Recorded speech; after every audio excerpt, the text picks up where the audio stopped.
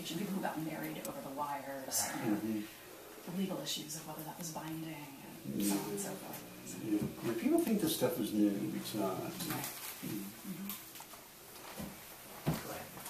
I'm Kieran Bonner. I'm a professor of phenomenological sociology at the University of Waterloo, and I'm here as a fellow, visiting fellow for this semester.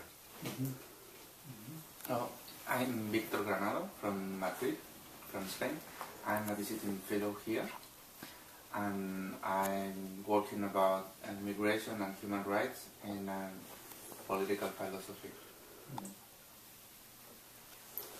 My name is Simone Merlin. I'm interning at the Hannah Arendt Center this year. I studied...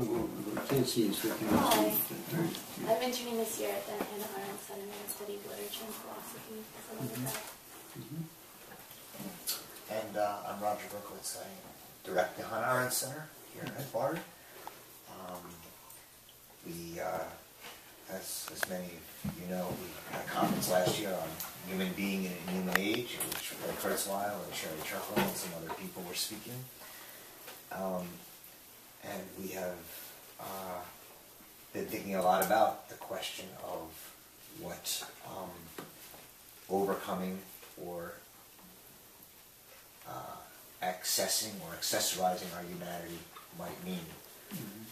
For Hannah Arendt, this was something she thought was a fait accompli, was happening. And she thought it was something we should not stop because we can't, but we should think about. And so the center has dedicated itself to becoming a place to think about,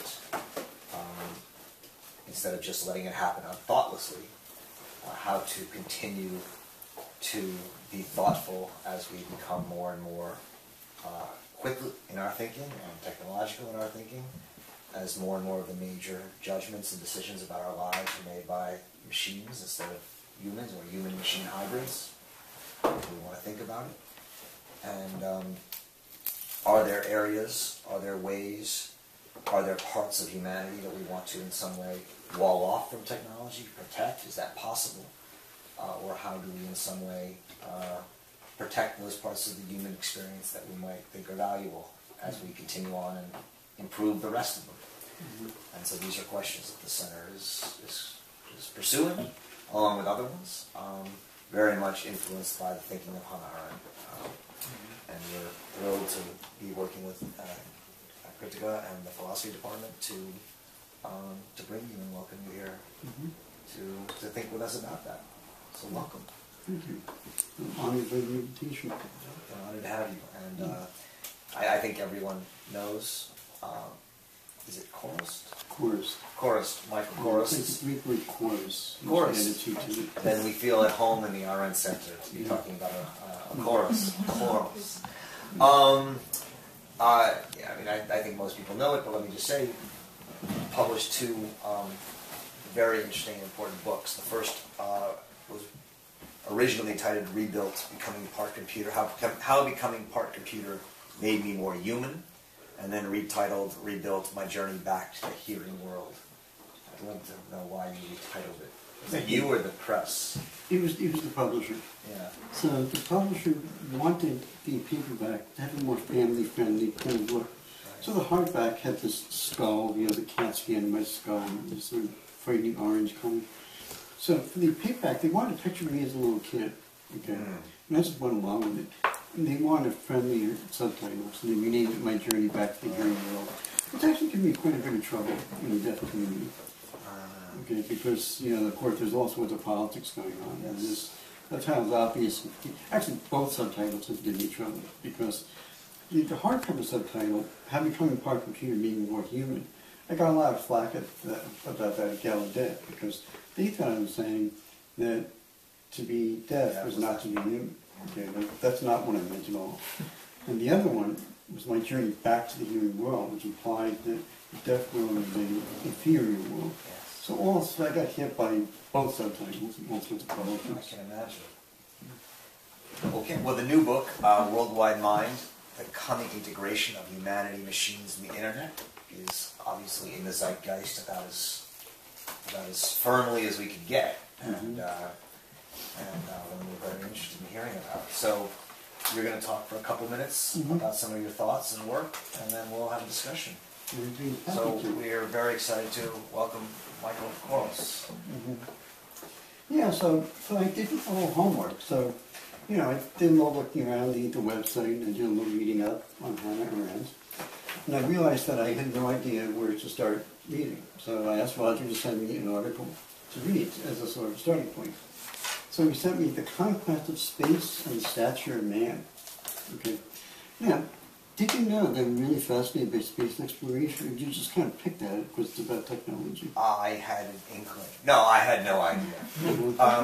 I think most people who are technologists and futurists are interested in space. But no, I picked this because of the works of Arendt that are short and a good introduction to this aspect of her thinking. This is the best one.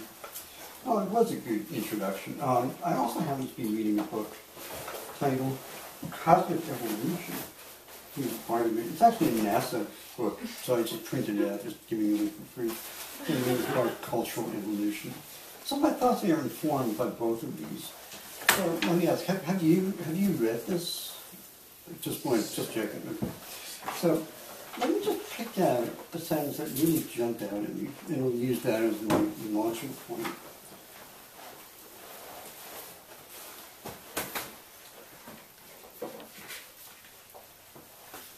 Okay, so the sentence is, let's see, here we go.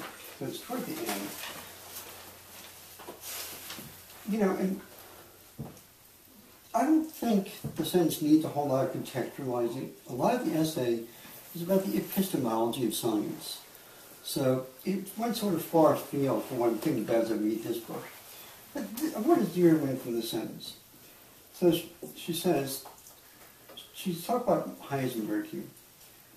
Seen from a sufficient distance, the cars in which we travel and which we know we built ourselves will look as though they were, as Heisenberg once put it, as inescapable a part of ourselves as the snail shell is to its occupants. That's kind of interesting, right? We think of us and our cars as being very distinct things. But to an alien looking down at space, they might see us in our cars and think, well, these are just kind of the carapaces that these creatures crawl around in. They occasionally emerge and then they go right back in. They live their entire lives in these little shells. And when they come out of the shell, they're weak and defenseless. So, just to read another sentence there. All our pride in what we can do will disappear into some kind of mutation of the human race. I think here she's talking about basically the fact of becoming more machine-like and integrating machines into our bodies, and just fusing with their technology. I think that's what she means. The whole of technology, seen from this point, in fact, no longer appears as the result of a conscious effort to extend man's material powers, but rather as a large-scale biological process. So think about large-scale biological process. So seen from a distance, it's possible to look at all the technology on our planet, not just as something removed from nature, but as an extension of the natural processes of evolution. So if you think about things like our eyes and our ears, and our bones and our muscles, we don't think of these as technologies, because they are natural. And yet they are, because they all evolved because they were advantageous to our ancestors in getting things done in the world. So the eye is a technology, the ear is a technology, the mouth, the vocal cords, the musculature. These are all technologies. They are not designed technologies. That's why we don't think of them normally as a technology. But they are nonetheless technologies, and that they are tools that allow our body to get things done. So Arendt is suggesting here that the technology like this, is not something separate, that it is simply an extension of the evolutionary processes that have been going on the Earth for billions of years. So, I think that's what Arendt is suggesting here. Let me talk about my thoughts on that. So, And these are thoughts that are formed by my thinking about my third book. Okay, so I'm beginning to propose a third book, which would be about, essentially, on the surface I say it's about the search for extraterrestrial intelligence. But that's not really what I'm interested in. I'm not really interested in the search. I'm interested in the question of whether minds that have evolved separately from us, would they be completely incomprehensible? Or are there certain ways in which any conscious mind must evolve? In other words, is evolution broadly convergent? Do all plants essentially arrive at the same set of solutions to biological and technological problems? Or are they wildly divergent? Now, the pendulum is kind of swinging back toward convergent. Back in the 80s and 90s, Steve J. Gould argued that evolution was wildly divergent. He said that if you rewound the tape of evolution and started again, you might end up with a completely different outcome than human beings. But people are starting to push back against that. People are pointing out, for example, that the eye evolved completely independently in different species that have no relationship to each other. So the octopus eye is broadly very similar to the human eye, but a common ancestor of the human octopus is much, much earlier. In other words, eyes are so useful that completely different species have evolved. Chlorophyll is so useful that completely different species of plants evolved exactly the same kind of chlorophyll, despite coming from very different places in the evolutionary lineage. So the question that I'm asking is the human mind the way we think of it? Is this something that's going to be universal? When we finally meet aliens, will we find that they think a lot like us? Will they have eyes in a visual system like ours? Will they have brains that are composed of neurons? Which people are starting to argue is highly likely. Because neurons are a very efficient way of transmitting information from cell to cell. And neurons, too, are in structure that evolve independently in different species. So you see examples of convergent evolution all over the history of life on planet Earth. Now, we still have the sample size of one, right? So we don't know for sure. But there are these hints that evolution is as much convergent as divergent. So, if that is the case, then what is the future of human evolution? And a lot of people, including Ray Kurzweil, are suggesting that the future of human evolution is for minds to transfer from the substrate of biological hardware into computational hardware. And there are lots of different ways in which people say it could be done. So Kurzweil, for example, says that artificial intelligences will arise and will be so much smarter than us that they will leave us in the dust. And that will be held in this little playpen for a while the machines go off and explore the universe. Other people say, well, it may be possible to scan the human brain so that it can be uploaded into a silicon substrate where it will then function as a mind. So there's all these different scenarios. So here's the question that I've been pondering. If you did such a thing, would that mind be human in the sense that we think of human? Would these artificial intelligences or uploaded minds, would they be people? Or would they be these completely unintelligible kind of intelligences? And I think the salient question is, what is going to make these minds want to do things? Now, let me talk a little bit about wanting. So think for a minute about two different machines that you both know well. Automobiles and mice. Okay? Now, they're both machines in some sense. But when you see a car being crushed up at a junkyard, you know that it doesn't feel any pain. You know that it doesn't feel any sense of its own life. So you feel no sense of compassion or pity for it. But when you see an animal being injured, you feel shock, horror, fear, pity, because you know that animal has feelings. And the reason we have feelings is because our brains have evolved these incredibly intricate chemical systems that give us rewards and make us want to go out and get things. So we have in the brain neurochemicals like dopamine, serotonin, oxytocin.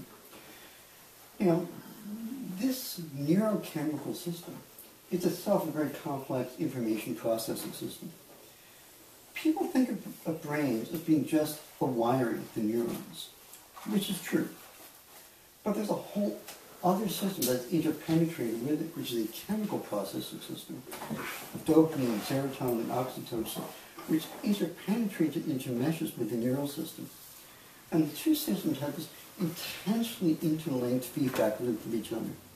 What neurons do changes what neurotransmitters do. What neurotransmitters do changes what neurons do. And you really can't pull these apart. So we have something of a grip on how neurons work to transmit and store ideas and intelligence, at least the inklings of an idea. We still don't understand consciousness, but we do know how the brain transmits information through neurons. But we still have only a very vague understanding of the neurochemical system. But we do know things like when you're hungry, that sense of hunger is in part mediated by the way dopamine is changing your neurotransmitters' activities. When you eat, you get the sense of reward. That's because the dopamine concentrations in your brain are changing. Now, I'm not even going to try to, I barely understand the complexity of the system. It's very clear that neurochemistry has a great deal to do with what makes us different from cars and computers. Things like dopamine, serotonin, oxytocin, they don't make us want. They don't make us feel. They don't make us hungry, angry, sexually interested, desirous, upset, sad. All those feelings come from neurochemistry. And it seems to me that all these ideas about uploading an AI just have they offer no answer to how you make a brain want something. How do you get the equivalent of the brain's dopamine, serotonin, and oxytocin reward systems in a silicon substrate? Well, the computer scientists will say, well, we'll just find a way to simulate that. And I'm not so sure. Okay. Computer science will say, well, you can figure out ways to measure the way dopamine affects neurons and find ways to create digital analogs of that. But my question is, once you've done that and instantiated that in the brain,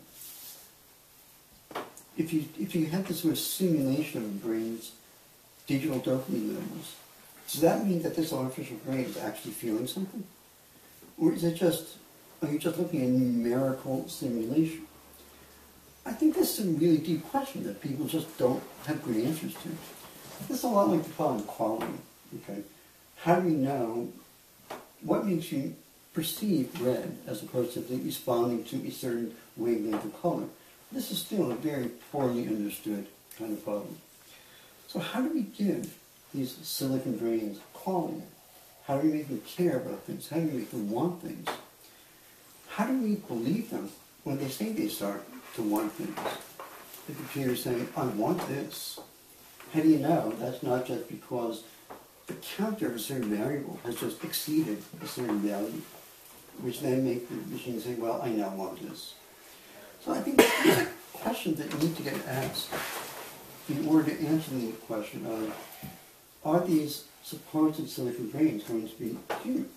Well, they want stuff. And what does that mean for them to be wanted? So let me just say a few other things, and then we'll throw things open. That actually covers a lot of what I was going to say in my notes. Let me just add one more thing. So computer science say, well, you can simulate all these brain informational systems, no problem.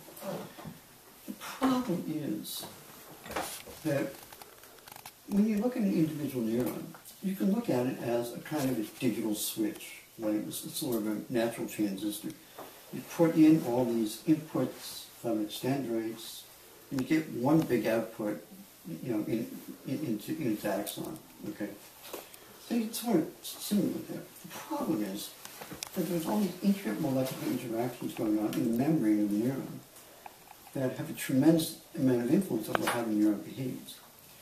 Can you model a neuron without modeling all of those molecular interactions? Computer science will say, sure, you just look at the top level. But maybe that molecular level matters. Maybe that needs to be stimulated too. Then you go down a further level than that. So Roger Penrose has suggested that there are quantum effects in neural structures which change the way neurons behave. And until you can model those quantum effects, you can't predict how a neuron will behave. The problem is that when you get down to the quantum level, it gets essentially impossible to predict what a system will do. It starts to undertake behavior that to us looks random. Actually is random. So it might not be possible, even theoretically, to completely simulate a human brain all the way down to a quantum level. If it is necessary to do that, then we may have no hope of uploading a human brain.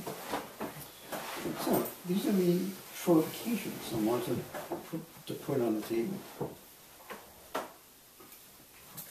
So one of the examples you talked about earlier was the difference between seeing a car crash and seeing a mouse or an animal injured.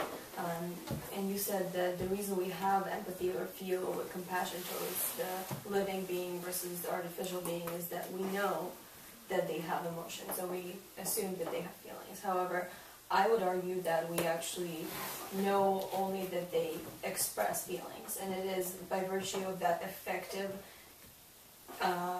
animate expression of those feelings that we can relate to that being. And so that's why I believe very strongly that in the future, the very line between technology and human beings and the terminology and discourse that separates those two will be completely blended, and even we will probably get rid of that terminology because the expression of the emotions will be so effective by the integration between human knowledge and the technological manifestations that we will no longer be able to tell which one is a more sympathetic or relatable being. Could you comment on that? Well, you're proposing a functionalist solution to the problem. Basically, if it acts convincingly enough that it looks like it, we might as well treat it as if it had feelings. You know, that's pretty much a Skinnerian perspective, that the ultimate interior of the animal is a black box that we can't penetrate. We can only see its behavior. I've never found that all that convincing, because I don't just guess. I mean, technically speaking, I suppose you're right. I mean, when my cat goes and sits right next to his food bowl and stares at me with that fixed look, okay, I can infer from all the outward signs that he wants to be fed. But I'm also pretty confident that he feels hungry. He feels a sense of urgency and desire. So I'm not content just to stop at that surface layer. Say, well, of course my cat looks like he has feelings, therefore he must have feelings.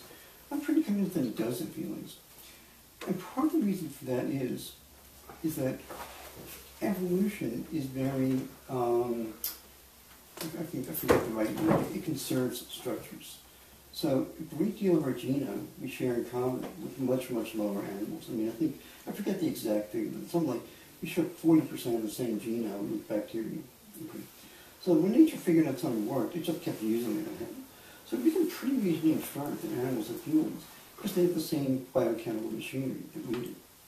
So I have no problem trying to get around that functionalist perspective. I'm satisfied that we know that animals have feelings. But will a computer, will that functionalist explanation work for a device that does not conserve any of the biochemical adaptations that we have inherited, that just transpose them into an entirely different substrate? I'm not so sure that if it exhibits a convincing simulation of feelings, is it actually feeling those feelings? That's kind of different to the whole David Chalmers zombie territory. Okay? And I've just never found that line of thought all that persuasive. So you believe that the organic quality of the organism is essential to its consciousness, or whatever term you want to use? Well, it certainly sounds like I'm saying that, right? I'm not sure yet. Okay, so this is the question that I'm trying to sort out for my third book. If humanity evolves from that post-biological stage, will we still be human? I still don't know the answer to that question. That's why I figured this out. You know, people like Doug Huxley would say, that I'm basically articulating a carbon chauvinism. I was probably saying actually that if it's not flesh and bone, then it's not worthy of moral consideration.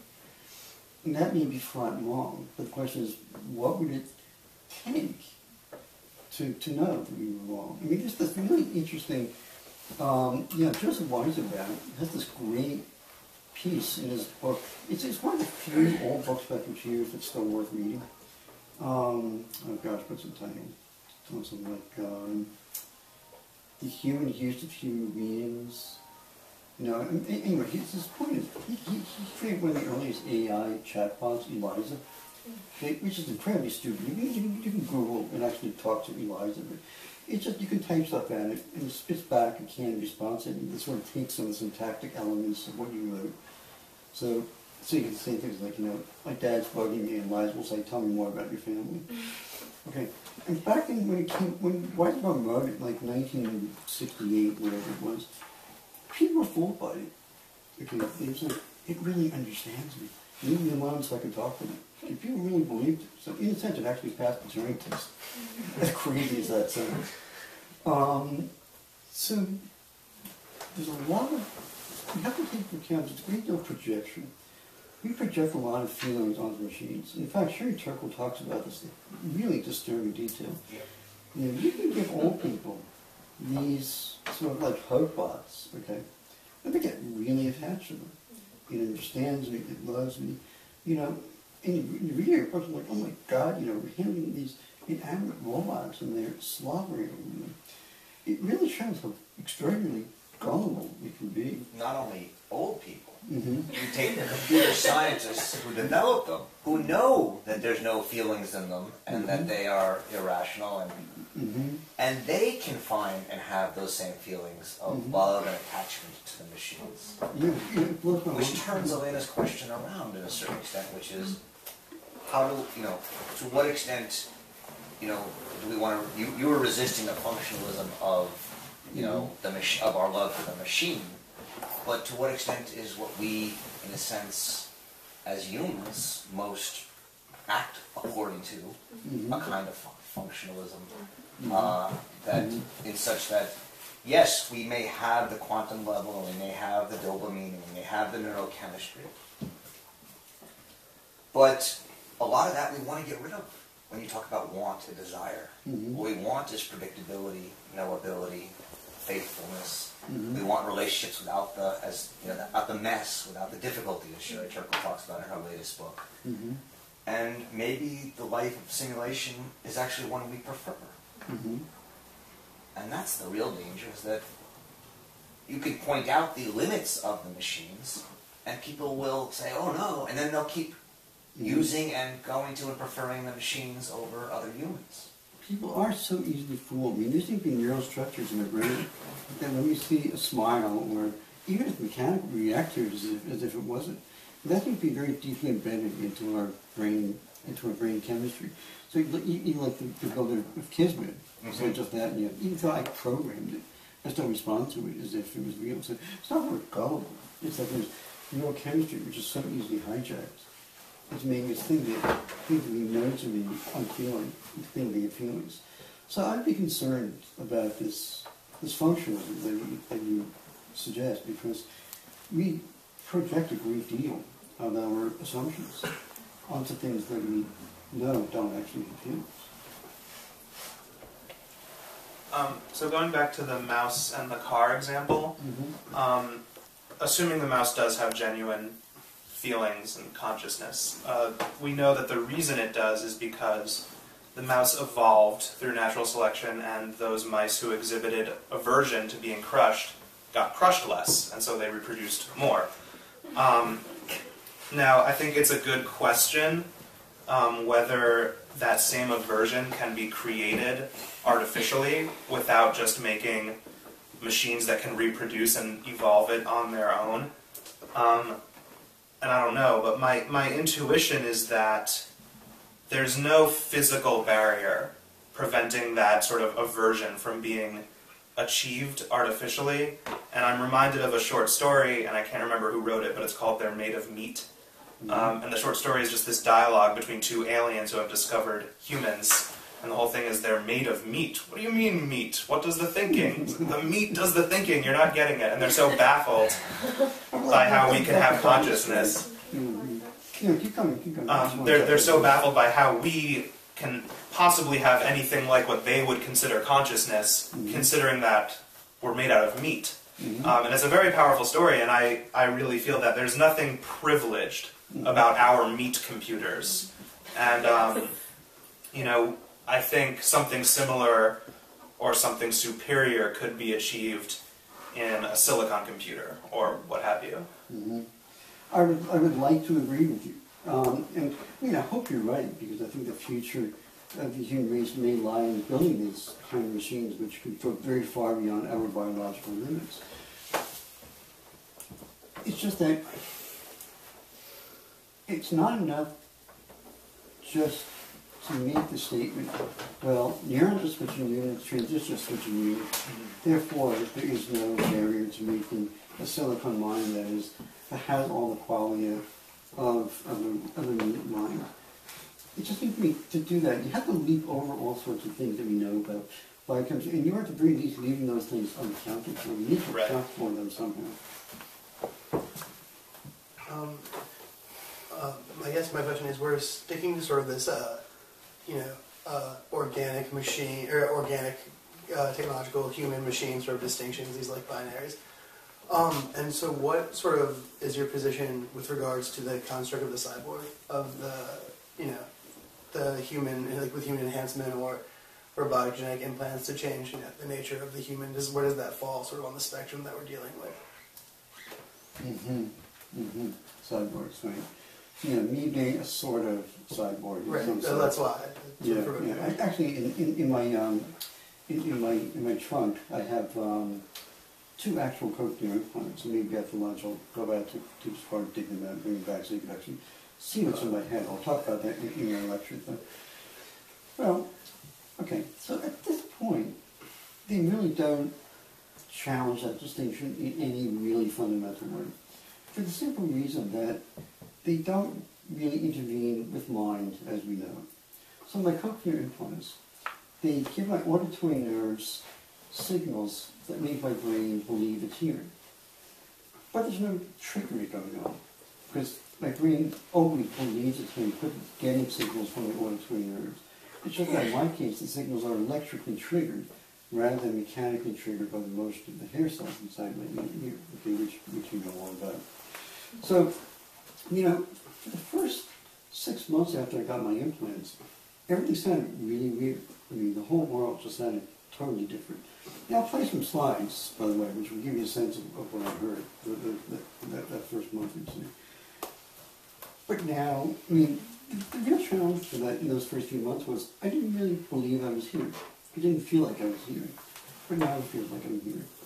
So, that experience basically taught me that if you add something to the peripheral nervous system, it doesn't really challenge that, you know, the primacy of the eye in my skull in any truly profound sense. It did it in some superficial senses. So I had to realize, for example, that my head was going to be drilled open, and that a computer chip was going to be installed in it, and that it would give me information in a way that I had never gotten before. And that really shook me up. I had nightmares about that. But those were not nightmares of losing a sense of self. Okay, those were nightmares about living in a different body. That was about change rather than a challenge to a sense of identity. So I'm not sure if I'm really getting at your question, but I think that the point at which cyborg technologies begin to really blur the distinction between human and machine is when they begin to change conscious experience in ways that are more profound than just replacing senses. Okay. In fact, I think we may actually start to cross that boundary in other ways.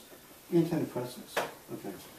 So it's funny because antidepressants were just starting to come in when I was in graduate school. And people were just kind of wrapping their head around that.